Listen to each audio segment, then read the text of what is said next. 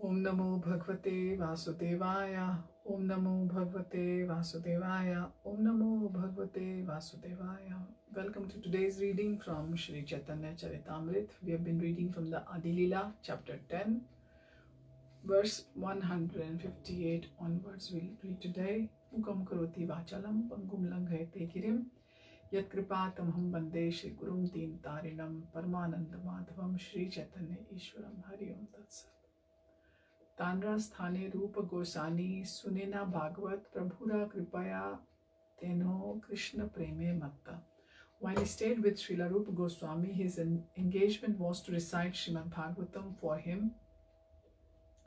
To hear, as the result of this Bhagavatam recitation, he attained perfectional love of Krishna, by which he remained always maddened. Purport: Raghunath Bhattacharya or Raghunath Bhatt Goswami, one of the 6 Goswamis, was the son of Tapan Mishra, born approximately 1425 Shakabd AD 1503. He was expert in reciting Srimad Bhagavatam, and in Antyalila chapter 13, it is stated that he was also expert in cooking. Whatever he cooked would be nectarian. Sri Chaitanya Mahaprabhu was greatly pleased to accept the food that he cooked, and Raghunath Bhatt used to take the remnants of the food left by Sri Chaitanya Mahaprabhu. Raghunath Bhattacharya lived for 8 months in Jagannath Puri, after which Lord Chaitanya ordered him to go to Vrindavan to join Sri Rupa Goswami. Sri Chaitanya Mahaprabhu asked Raghunath Bhattacharya not to marry but to remain a brahmachari, and he also ordered him to read Srimad Bhagavatam constantly. Thus he went to Vrindavan, where he engaged in reciting Srimad Bhagavatam to Srila Rupa Goswami. He was so expert in reciting Srimad Bhagavatam that he would recite each and every verse in 3 melodious tunes. While Raghunath Bhatt Goswami was living with Sri Chaitanya Mahaprabhu, the Lord blessed him by offering him betel nuts offered to the Jagannath deities and a garland of tulsi, said to be as long as 14 cubits. Under Raghunath Bhatt Goswami's order, one of his disciples constructed the Govinda temple. Raghunath Bhatt Goswami supplied all the ornaments of the Govinda deity. He never talked of nonsense or worldly matters, but always engaged in hearing about Krishna 24 hours a day.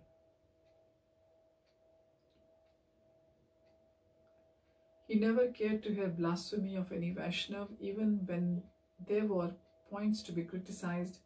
He used to say that since all the Vaishnavas were engaged in the service of the Lord, he did not mind their faults. Later, Raghunath Bhatt Goswami lived by Radhakund in a small cottage. In the Gaura Ganodesha Deepika 185, it is said that Raghunath Bhatt Goswami was formerly the gopi named Ragamanjari. Verse 159. E mata sankhyatita Chaitanya Bhakta Gana Deen Matra Likhi Samyak Na Yaya Kathan. I list in this way only a portion of the innumerable devotees of Lord Chaitanya. To describe them fully is not possible. Verse 160. Ekaika Shakhate Lage Koti Koti Dal Tar Shishya Upashishya Tar Updal. From each branch of the tree have grown hundreds and thousands of sub-branches of disciples and grand disciples. Purport: it was the desire of Lord Chaitanya Mahaprabhu that his cult be spread all over the world. Therefore, there is a great necessity for many disciples of the branches of Sri Chaitanya Mahaprabhu's disciplic succession. His cult should be spread not only in a few villages or in Bengal or in India, but all over the world. It is very regrettable that complacent so-called devotees criticize the members of the International Society for Krishna Consciousness for accepting sannyas and spreading the cult of Lord Chaitanya all over the world. It is not our business to criticize anyone, but because they try to find fault with this movement, the real truth must be stated. Sri Chaitanya Mahaprabhu wanted devotees all over the world, and Srila Bhaktisiddhanta Saraswati Thakur and Srila Bhaktivinoda Thakur confirmed this. It is in pursuit of their will that the ISKCON movement is spreading all over the world. Genuine devotees of Lord Chaitanya Mahaprabhu must take pride in the spread of the Krishna consciousness movement instead of viciously criticizing its propaganda work. Verse 161, Sakala Bhariya Ache Prema Phula Phale Bhasaila Tri Jagat Krishna Prema Jale. Every branch and sub-branch of the tree is full of innumerable fruits and flowers. They inundate the world with the waters of love of Krishna. Verse 162, Eka Eka Shakhara Shakti Anant Mahima Sahasra Vadane Yar Dite Nare Sima. Each and every branch of Sri Chaitanya Mahaprabhu's devotees has unlimited spiritual power and glory. Even if one had thousands of mouths, it would be impossible to describe the limits of their activities.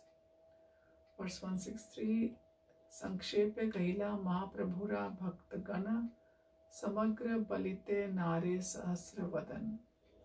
I have briefly described the devotees of Lord Chaitanya Mahaprabhu in different places. Even Lord Shesh, who has thousands of mouths, could not list them all. Verse 164, Shri Rupa Raghunath Pade Yara Asha Chaitanya Charitamrit Kahe Krishna Dasa.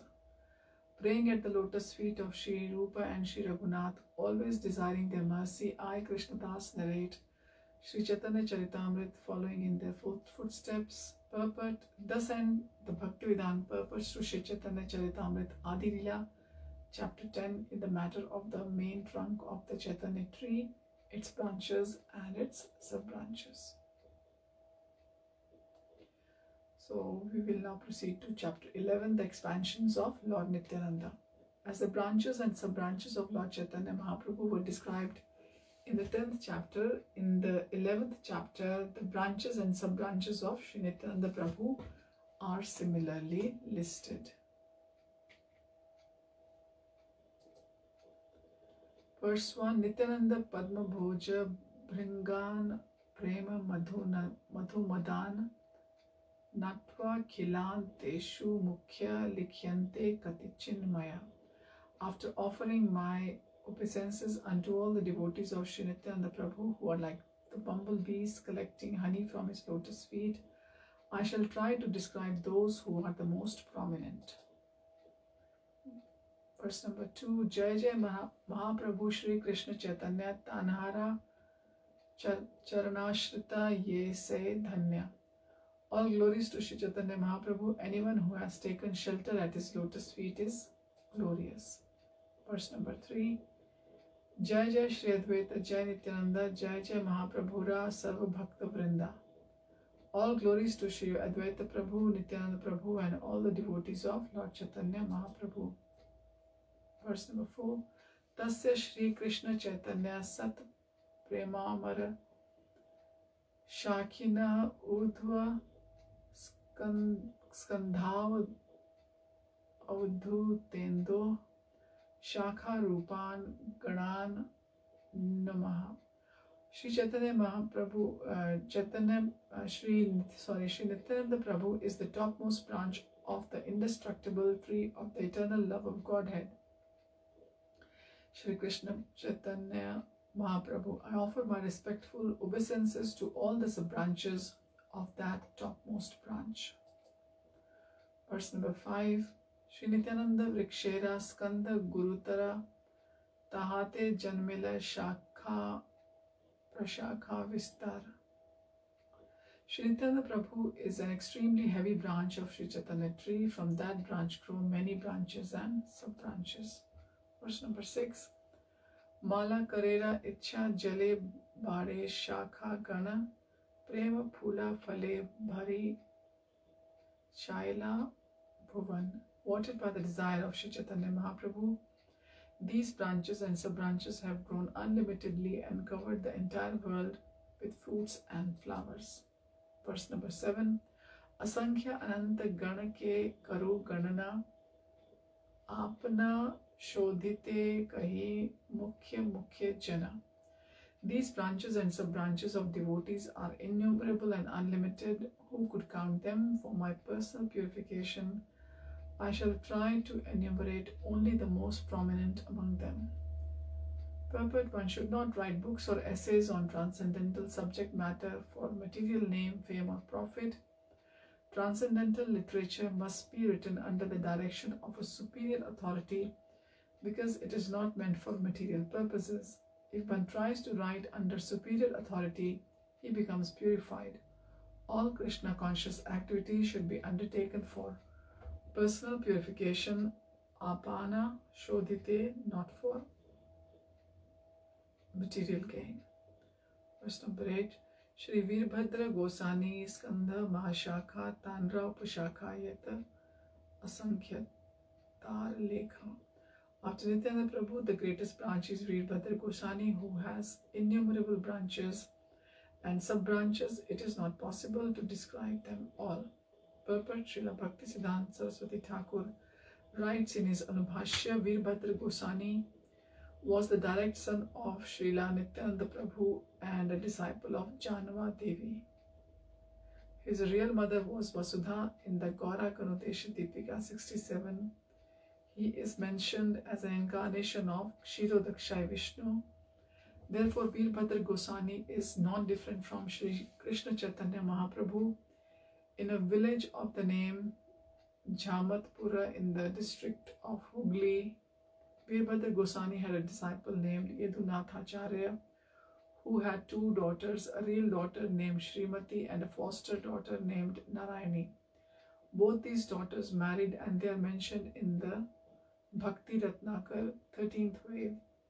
Veerbhadra Gosani had three disciples who are celebrated as his sons, Gopijana Vallabh, Ramakrishna and Ramchandra. The youngest, Ramchandra, belonged to the Shandilya dynasty and had a surname Vatvyala. He established his family at Khaddaha and its members are known as Goswamis of Khaddaha. The eldest disciple, Gopichan Vallabh, was a resident of a village known as Lata near the Mankara railway station in the district of Burdwan. The second, Ramakrishna, lived near Malda in a village named Gaishapura. Srila Bhaktisiddhanta Saraswati Thakur notes that since these three disciples belonged to different gotras or dynasties and also had different surnames and lived in different places, it is not possible to accept them as real sons of Veerbhadra Gosani. Ramchandra had four sons, of whom the eldest was Radha Madhav, whose third son was named Yadvendra. Yadvendra's son was Nandkishore. His son was Nidhi Krishna. His son was Chaitanya Chanda. His son was Krishna Mohan. His son was Jagmohan. His son was Rajanath, and his son was Shyamalal Goswami. This is the genealogical table given by Bhaktisiddhanta Saraswati Thakur for the descendants of Veerbhadra Gosani. Verse 9. Ishwaraha iya kahaya Mahabhagvat Veda Dharma Tita Hana Veda Dharme Ratha. Although Veerbhadra Gosani was the Supreme Personality of Godhead, he presented himself as a great devotee, and although the Supreme Godhead is transcendental to all Vedic injunctions, he strictly followed the Vedic rituals. Verse number 10. Antare Ishwara Cheshta Bahire Nirdambha Chaitanya Bhakti Mandape Teno Moola Stambha. He is the main pillar in the hall of devotional service erected by Sri Chaitanya Mahaprabhu. He knew within himself that he acted as the Supreme Lord Vishnu, but externally he was prideless. Verse 11. Adyapi Yanhara Kripa Mahima Haite Chaitanya Nityananda Gai Sakala Jagate. It is by the glorious mercy of Sri Veerbhadra Gosani that people all over the world now have the chance to chant the names of Chaitanya and Nityananda. Verse 12. Se Veerbhadra Gosanira la inu sharan yanara prasade hai abhishta purana. I therefore take the shelter of the lotus feet of Veerbhadra Goswami so that by his mercy my great desire to write Sri Chaitanya Charitamrita will be properly guided. Verse 13. Shri Ramadas Ar Gadadhar Das Chaitanya Gosanira Bhakt Rahe Tanra Pas. Two devotees of Lord Chaitanya named Shri Ramadas and Gadadhar Das always lived with Shri Veerbhadra Goswami. Purpose Shri Ramdas, later known as Abhiram Thakur, was one of the 12 Gopals or cowherd boyfriends of Sri Nityananda Prabhu. The Gaura Ganudesha Deepika 1-6 states that Shri Ramdas was formerly Shri Dam. In the Bhakti Ratnakar 4th wave, there is a description of Srila Abhiram Thakur. By the order of Srila Nityananda Prabhu, Abhiram Thakur became a great acharya and preacher of the Chaitanya cult of devotional service. He was a very influential personality and non-devotees were very much afraid of him. Empowered by Srila Nityananda Prabhu, he was always in ecstasy and was extremely kind to all fallen souls. It is said that if he offered obeisances to any stone other than Shalagram Shila, it would immediately fracture. Srila Bhaktisiddhanta Saraswati Thakur writes in his Anubhashya, 10 miles southwest of Chanpa Danga railway station on the narrow gauge railway line from Howrah in Calcutta to Amta, a village in the Hooghly district, in a small town named Khanakula Krishna Nagar, where the temple in which Abhiram Thakur worshipped is situated. During the rainy season, when this area is inundated with water, people must go there by another line which is now called the South Eastern Railway. On this line there is a station named Kolaghat, from which one has to go by steamer to Rani Chakka. 7.5 miles north of Rani Chakka is Khanakula. The temple where Abhiram Thakur worshipped is situated in Krishna Nagar, which is near the Kula or the bank of the Khana Dwarakeshwara river. Therefore, this place is celebrated in Khanakula Krishna Nagar. Outside of the temple is Bakula tree. This place is known as Siddha Bakula Kunja. It is said that when Abhiram Thakur came there, he sat down under this tree. In Khanakula Krishna Nagar, there is a big fair held every year in the month of Chaitra, March/April, on the Krishna Saptami, the 7th day of the dark moon. Many hundreds and thousands of people gather for this festival. The temple where Abhiram Thakur worshipped has a very old history. The deity in the temple is known as Gopinath. There are many Saivaid families living near the temple. It is said that Abhiram Thakur had a whip and that whoever he touched with it would immediately become an elevated devotee of Krishna. Among his many disciples, Sriman Srinivasacharya was the most famous and the most dear, but it is doubtful that he was his initiated disciple. Verses 14 and 15. Nityanande ajna dile yabe gaude yaite Mahaprabhu e dui dila tanra sathe atev dui gane Dunhara Ganana Madhava Vasudeva Gosherao E Vivarna.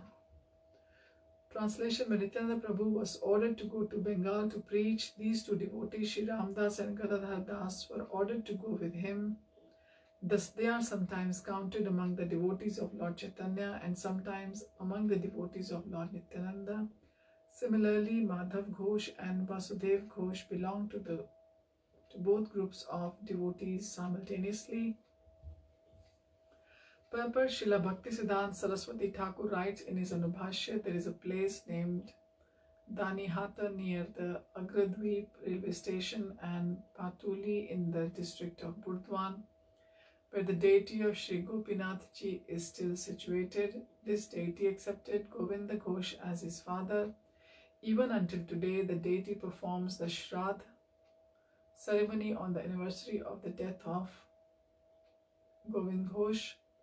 The temple of this deity is managed by a Rajvamsha family of Krishnanagar, whose members are descendants of Raja Krishna Chandra.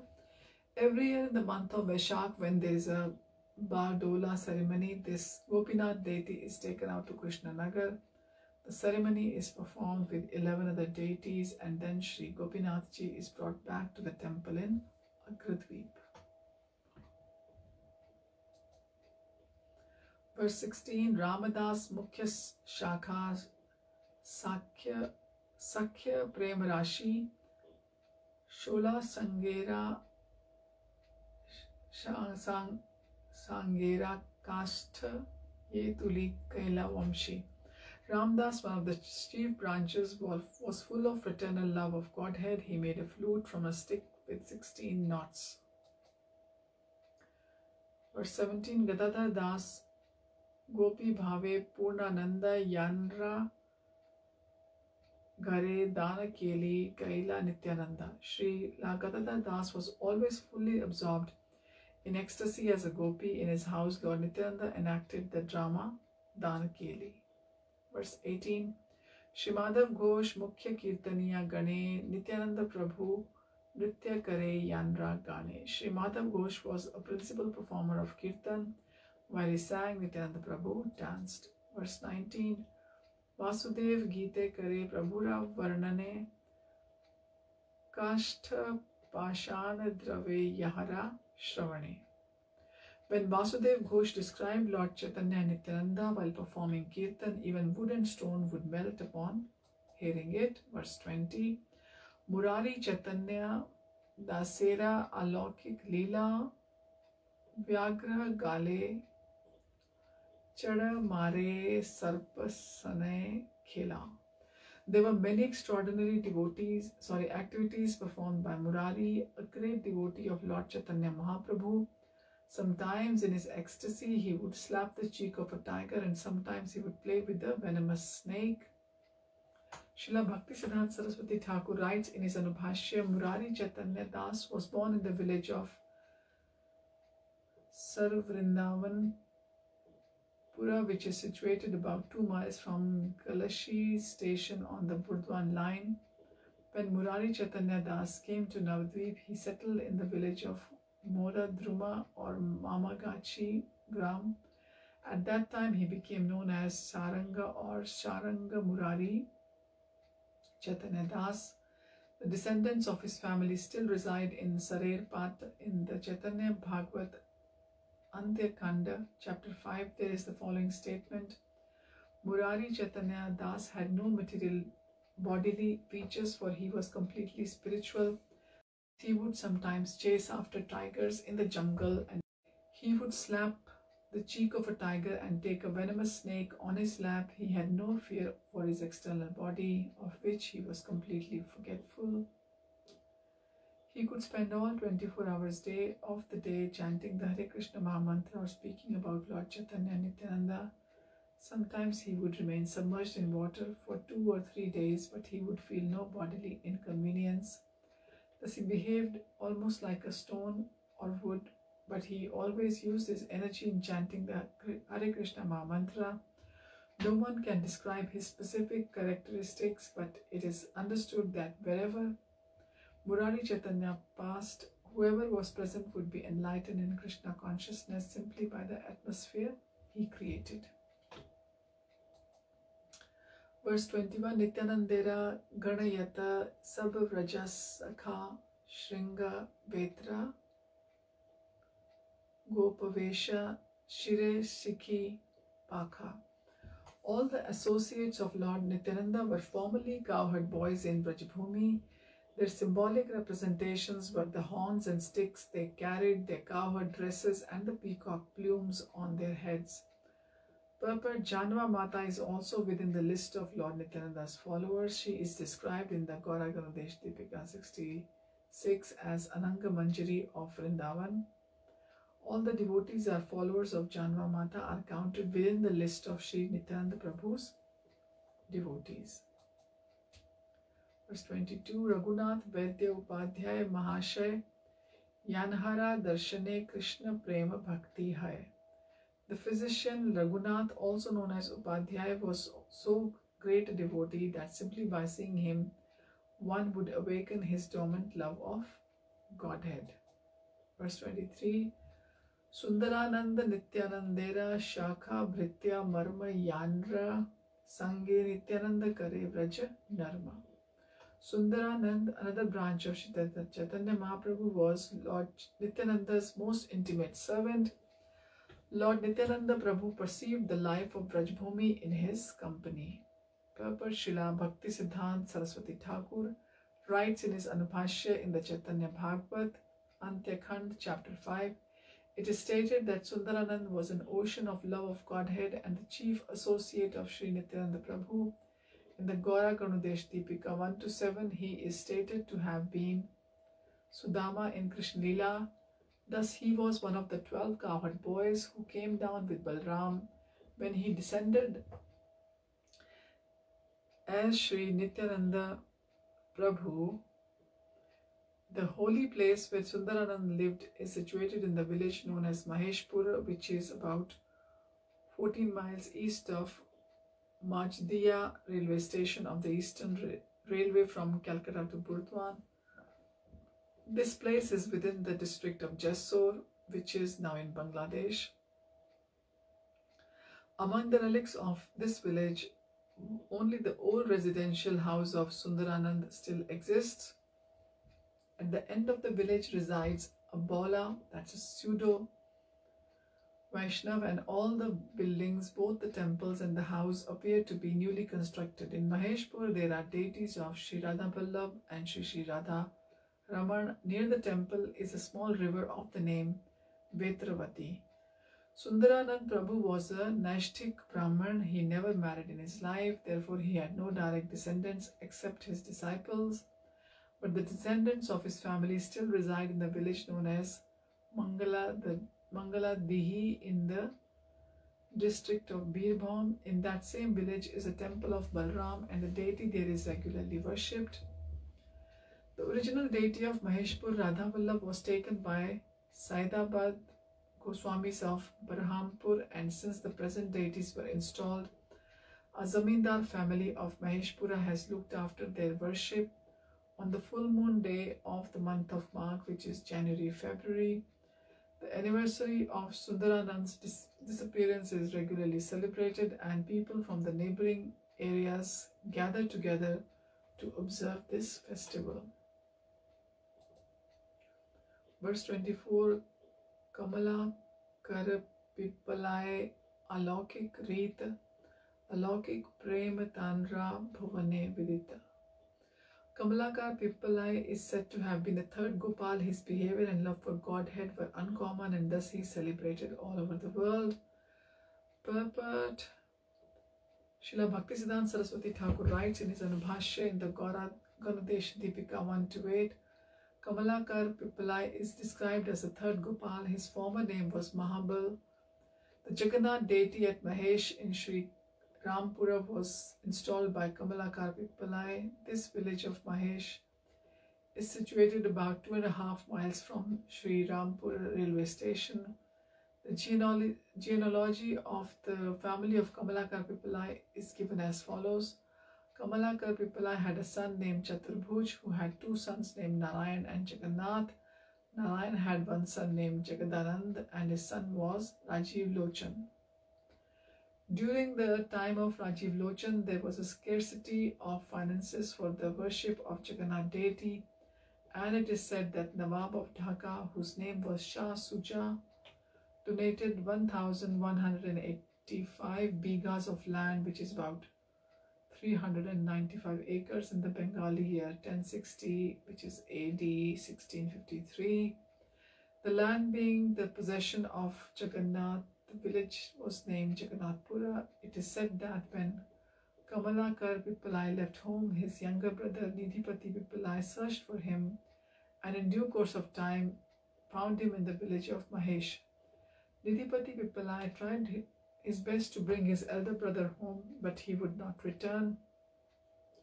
Under these circumstances, Nidhipati Pipalai with all his family members came to Mahesha to reside. The members of his family still reside in the vicinity of the Mahesha village. Their family name is Adhikari, and they are a Brahman family. The history of Jagannath temple in Mahesha is as follows. One devotee of the name Dhruvananda went to see Lord Jagannath, Balram and Subhadra at Jagannath Puri, wanting to offer food to Jagannath ji that he had cooked with his own hands. This being his desire, one night Jagannath ji appeared to him in a dream and asked him to go to Mahesh on the bank of Ganges and there start worship of him in a temple. Thus Dhruvananda went to Mahesh, where he saw the three deities Jagannath, Baldev and Subhadra floating in the Ganges. He picked up all those deities and installed them in a small cottage, and with great satisfaction he executed the worship of Lord Jagannath. When he became old, he was anxious to hand over the worship to the charge of someone reliable, and in a dream he got permission from Jagannath Prabhu to hand it over to a person whom he would meet the next morning. The next morning he met Kamalakar Pippalai, who was formerly an inhabitant of the village Khalijuli in the Sundarban forest area of Bengal and was a pure Vaishnav, a great devotee of Lord Jagannath. Thus he immediately gave him charge of the worship. In this way, Kamalakar Pippalai became the worshipper of Lord Jagannath, and since then his family members have been designated as Adhikari, which means one who is empowered to worship the Lord. The Adhikaris belong to respectable Brahman family. 5 types of upper class Brahmans are recognized by the surname Pippalai. Verse 25. Surya Das Sarakhela Tanra Bhai Krishna Das Nityanande Dhrida Vishwasa Premera Nivas.